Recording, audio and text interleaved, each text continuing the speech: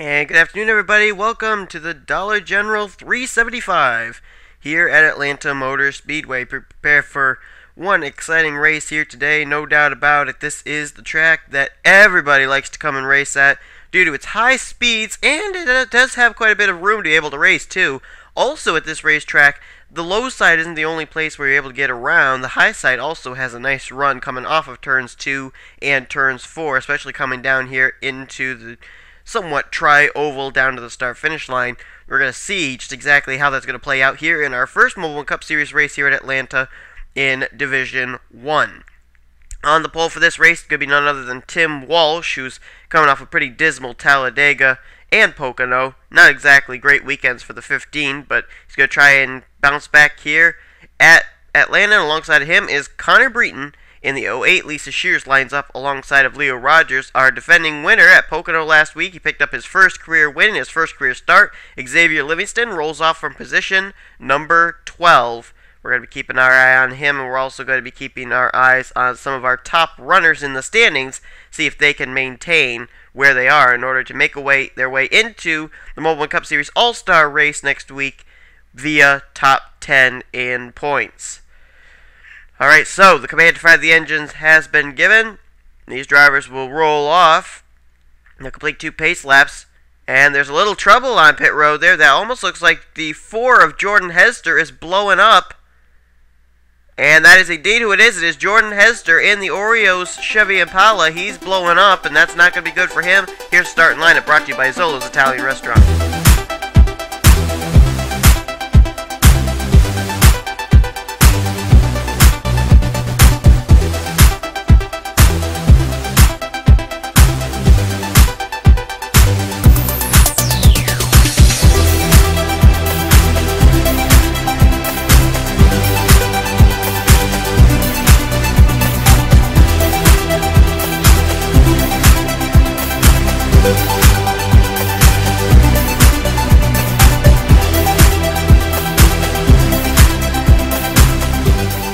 Now there is Jordan Hester, a tough way to start off this race at Atlanta for him, as his engine lets go before he even receives the green flag.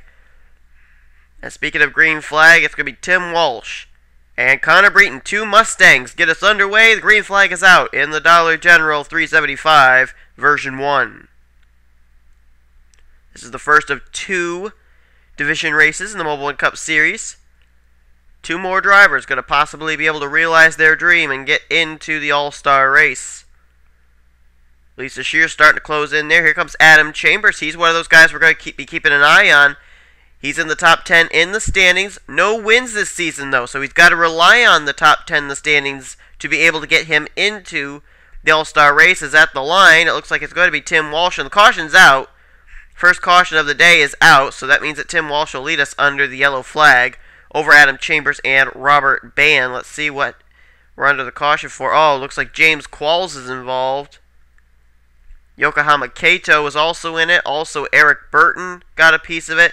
Ryan Cooper, Hayden Klein, they were both involved, as well as the caution waves for the first time today here at Atlanta Motor Speedway. Current leader is our pole sitter, Tim Walsh. Now there's the contact. Michael Harvey, who's second in the standings, I believe, gets in with Hayden Klein and Eric Burton, and then it's just on from there. Ryan Cooper, nowhere for him to go. James Qualls was up into the outside retaining wall. And that's basically how this whole thing starts, but something also happened to the 10 of Yokohama Kato. He's on pit road. Let's try and go back and see what happened to the 10 car. Now, we looked up to see what exactly happened to the 10, and the only report that we're getting on that 10 car is that he had to come down pit road and make an unscheduled pit stop due to a battery problem. They had to switch the battery under the green flag, and that has caused him to go. I believe it's 2 laps. No, it's only 1 lap down. Only 1 driver retired from the race after that wreck, and that was James Qualls. Jordan Hester is also retired from the race, and that was due to the engine letting go on him earlier on here before the green flag even came out. Let's try and give you at least your top 10 as we get ready to go back to green flag race on lap 6 of 33. Tim Walsh is the leader. Second is Adam Chambers. Robert Bann is third. Fourth is Lisa Shears. Fifth is Jay Juke. Harui Tashimi runs in 6th. 7th is Logan Wilson. 8th is Connor Breton. 9th is Leo Rogers. And in 10th now is Sean Henley. Top 15 is Ray Wilson, Jack Richards, Xavier Livingston, Dougie Shears, and Michael Harvey as we go back to Green Flag Racing. Now, Yokohama Kato, I don't think he's really going to be that much of a roadblock for these guys because there's no damage to that race car. He just was on pit road, so he's not a slower car. So he'll be up here in this pack probably most of the day unless he could race his way back onto the lead lap because he is only just one lap down. So if he could catch up here, get by Tim Walsh and have a caution come out, Yokohama Kato would find himself right back on the lead lap and be able to get back into contention for a possible win here at Atlanta. We're still Green Flag Racing. Lisa Shears there. She's got the lap car of Yokohama Kato between herself and leader Tim Walsh. She now will go down to the inside, go to work on that lap machine. Robert Band has now moved into 3rd. Chambers slid the furthest back out of that exchange. He's now back into the 4th position. Now a battle for 5th between Logan Wilson and Connor Breton. Now, speaking of battles, battle on for the lead. Lisa Shears gets the run to the inside of Tim Walsh. Then she'll take the top spot coming off of the final corner down here to the start-finish line. Robert Band now slides by for 2nd. I was expecting to see the outside line getting a little bit more of an advantage here, especially off the corners, but inside line seems to be getting more of the grip here today, and it could just be a fact of either a change in the temperature or change in the tire wear. You know, there's so many different factors that could play out into which line's going to have the advantage, but right now it seems like the low road is the fast road, as it's Lisa Shears, Robert Band, Logan Wilson, Adam Chambers literally nose to tail, almost pushing each other there through turn 4 through to the front straightaway, and now a new battle for the lead. Robert Band will go to the inside, and he'll go to the front. Band in the 12 car going to take the top spot. Whoa! Who was that back there? Is that Luke Walker? Someone got turned. I don't know who. Oh, there's a wreck up here. Oh, that was Ray Wilson involved. I couldn't tell who else. We'll look back here. Oh, I'm looking at Jordan Hester. I don't want to do that. I want to look at Ray Wilson. There's Wilson. There's Hayden Klein. I'll bet it may have been Ryan Cooper that got turned. Emilio Navarrete's caught up in it as well, though, and the leader under the caution flag is going to be Adam Chambers over Logan Wilson. Sean Henley now moves into the top 5 into 3rd. Robert Band 4th, and Jay Juke is now 5th. Who else was involved in that? Jack Richards was in it. Brandon Parsons got a piece of it. Hayden Klein involved once again in another incident here. And we are under the caution flag. I think everything started with the 19 of Ryan Cooper. Let's go back and take a look. Okay, I ended up pinpointing the wrong car. I thought it was one of the hefty cars, but it actually was Ray Wilson here and Emilio Navarre getting together to start this wreck. Starts actually way back here off the exit of turn 2. They get together. Wilson slides down to the inside here, and you know, I don't really know why he came back up on the track so fast. I guess maybe he thought he could make it, but he enters back up here onto the racetrack, and he's going 3 wide here with Emilio Navarre and Michael Harvey. Let's see what happens here. How does the contact occur? Oh, you know what? Ray Wilson didn't even start that wreck. It was Jack Richards. Jack Richards got into the 5 car. Ray Wilson had it saved, but the Dollar General Chevrolet of Jack Richards, I don't know if he knew that Ray Wilson was a little bit slower than him or what, but he got into the Tax Slayer Chevrolet, turns him up into the fence along with Emilio Navarre, and then Brandon Parsons, he just plows in. There's nowhere for him to go. Wow. Hard impact for these drivers, and then here comes the double, or not the 00, but the 02. He gets through, it looks like. I thought there was another driver that got involved in this. I think it was another slower car. It may have been Ryan Cooper. No, it was Hayden Klein. Let's see just exactly who he hit. Someone was slow, disabled, not moving on the apron here, and he makes contact with maybe up here with the machine. Alright, there, Brandon Parsons. Oh, no. Instead, it was the 19 of Ryan Cooper who got into Parsons right there and slides of the racetrack. Hayden Klein actually did get through that. But we're under the caution nonetheless. Lots of top runners involved in this one, including Ray Wilson, Emilio Navarra, and Jack Richards, all of whom are running inside the top 15 at the moment that the wreck occurred. So we'll prepare to go back under the green flag. After pit stops, things pretty much looking exactly the same as they were. I don't think there's any change in the top five. Well, there's a little change in the top five. You got Jay Juke now up to 4th and Logan Wilson in 5th, but the top 3 are the same: Chambers, Henley, and Robert Bann. Alright, so let's take a look and see who was involved in that wreck, who had to retire. 3 drivers retired from the race, and they were Ray Wilson, Jack Richards, and Brandon Parsons. Emilio Navarre was able to get damage repaired, returned to the racetrack, is currently running on the tail end of the lead lap in 35th. Yokohama Kato still there, 1 lap down. He is now in the 36th position. Here's the top 10 as we get ready to go back to green flag racing. We already gave you the top 5. 6th place now is Daniel Schwab. Michael Harvey is in 7th. 8th is Xavier Livingston. He's looking for 2 in a row. Devin Wilson up to 9th. And in 10th is our pole sitter, Tim Walsh. 11th place is Dougie Shears. Connor Breton is 12th. Tim Feigl runs in 13th. 14th is John Dillon. And in 15th is Leo Rogers. The rest of the top 20 is Matt Nagan in 16th. Connor Germain in 17th. Alexandra Rogers in 18th. 19th is Zohar Manud. And in 20th is Jacob Rodriguez. So get ready to go back under the green flag. Chambers, Henley, Bann getting ready to get us back underway. Out of those 3, only 2 of them are locked into the All-Star race right now. Well, in a sense, locked in. Sean Henley is locked in due to his win earlier on this year. I think it was at California. Adam Chambers, he's trying to get in because of being in the top 10 in the standings. And there's Yokohama Kato. He just got by. He is now on the tail end of the lead lap, is the number 10 car. If you're just joining us, Yokohama had to make a unscheduled pit stop.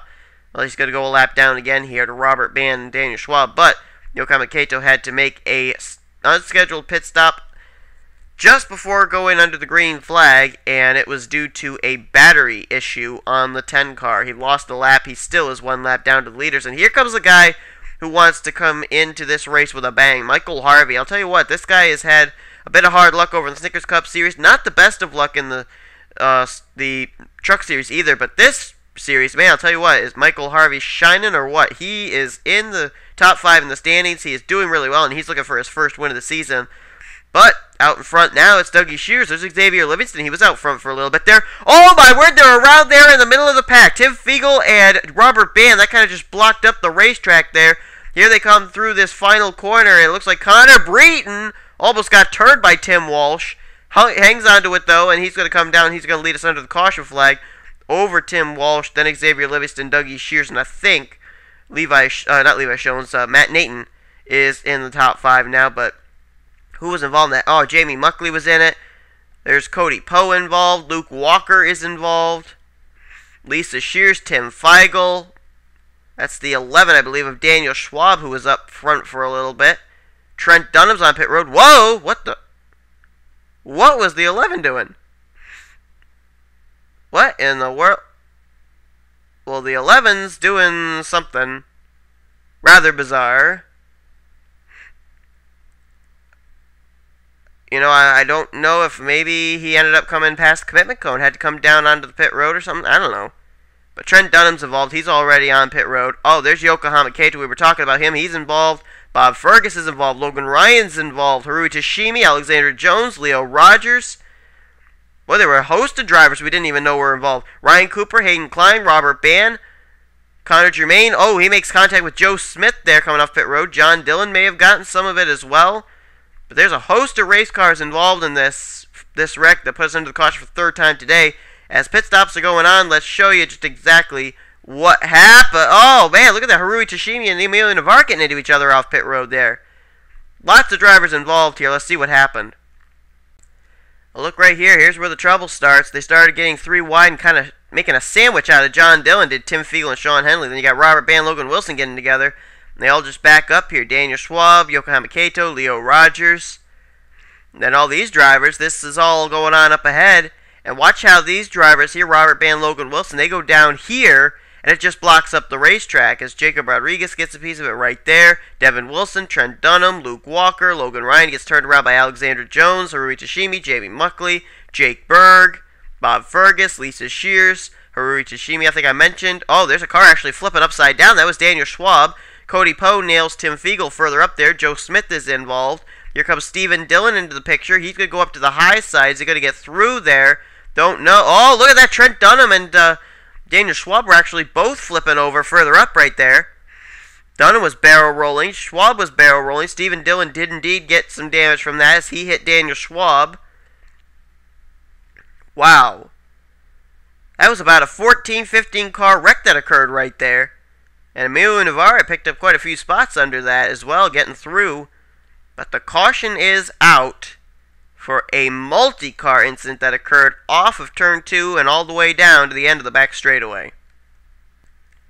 So we'll get ready to go back under the green flag. Lisa Shears is being listed as the leader, but she was involved in that incident and has front end damage. So I very much doubt if she's going to be a contender. I think she may just be out there for track position, maybe to lead lap, get some points or something. But Eric Burton and Yokohama Kato, they're going to line up there on the inside line. Eric Burton is currently 1 lap down. Same for Yokohama Kato.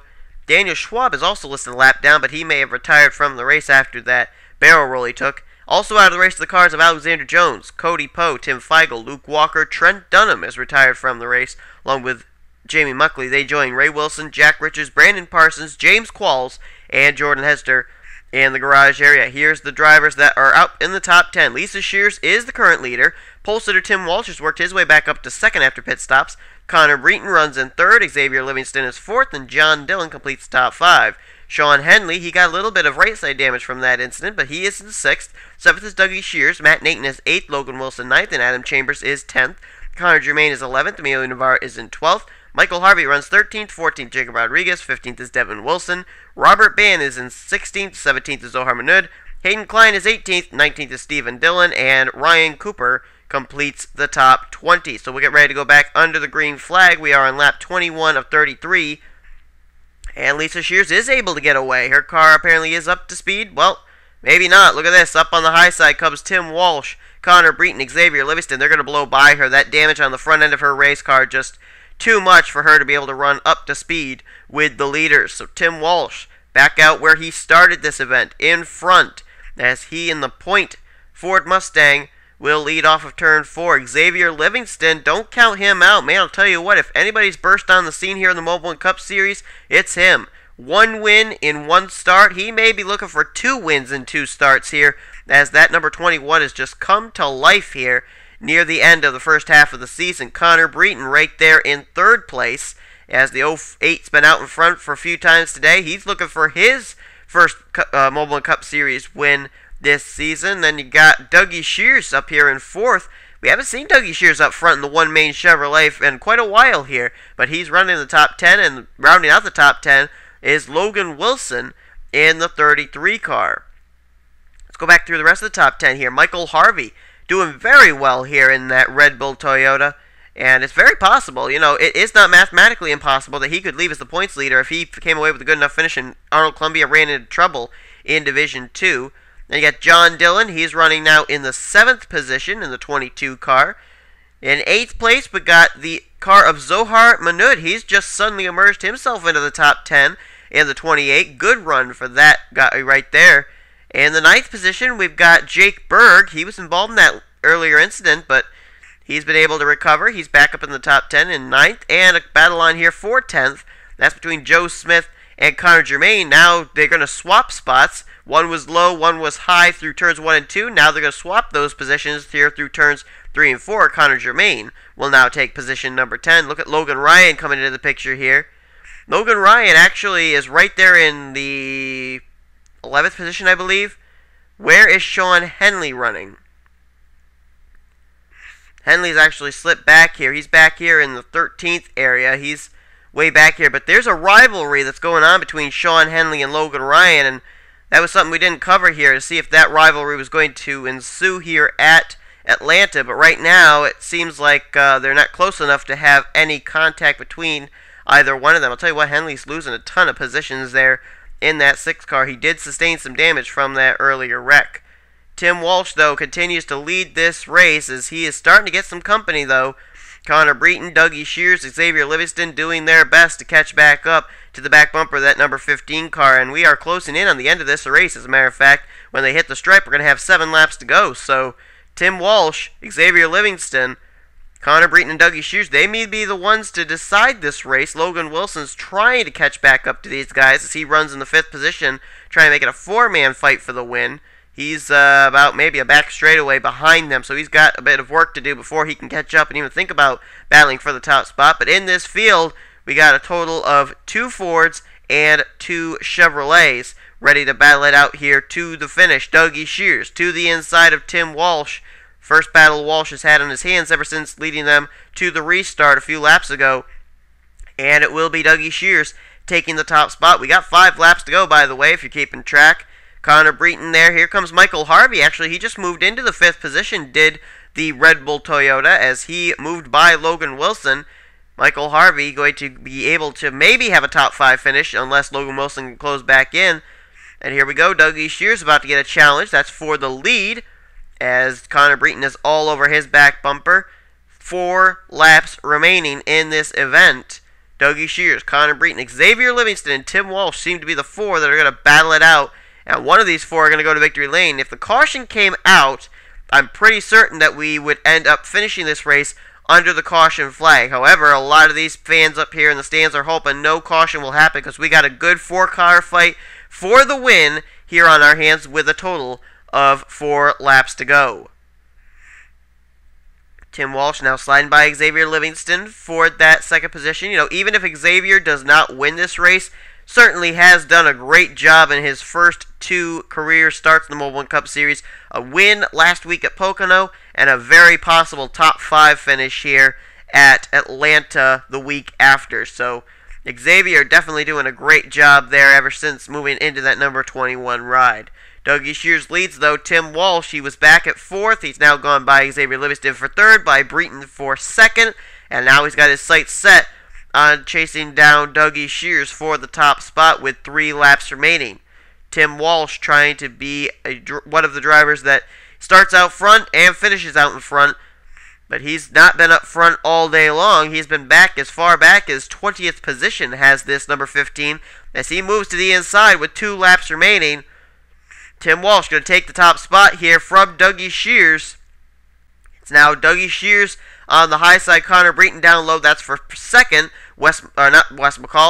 Xavier Livingston moving into the inside of Dougie Shears, trying to take 3rd. Now he's going to instead move to the middle groove, but he will indeed get a run on Dougie Shears off of turn 4. White flag is displayed. Here we go. Who's going to win this thing? Tim Walsh out in front. Connor Breton 2nd. They come up on the lap car of Eric Burton. They're going to make short work of him and blow by as they split him 3 wide to Dougie Shears and Xavier Livingston, but they get through there.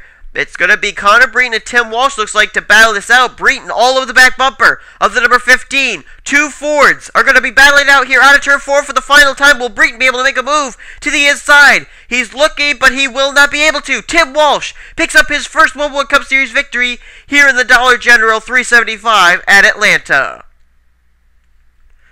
By no means is Tim Walsh doing well in the standings, but let me tell you what, Tim Walsh has been able to check off 2 things on his list. Number 1, win a Mobil1 Cup Series event. Number 2, get himself into the Mobil1 Cup Series All-Star race. And Tim Walsh, another first-time winner. We ended up having Timmy Pacioli end our first streak with his win here in the Truck Series Division 1, but then in the Truck Series Division 2, the first-time winner list began again, and it continues on. We're now up to 2 first-time winners in a row, with Tim Walsh going to victory lane here today. Congrats to him. Here comes the finishing order. If you're in this race, be sure and check at the end of the Division 2 race to see where you are in the standings after your finish. Tim Walsh picks up his first career Mobil1 Cup Series victory and a ticket into the All-Star race for the Mobil1 Cup Series this season. You've been watching the NNSCRA Offline Racing at its best.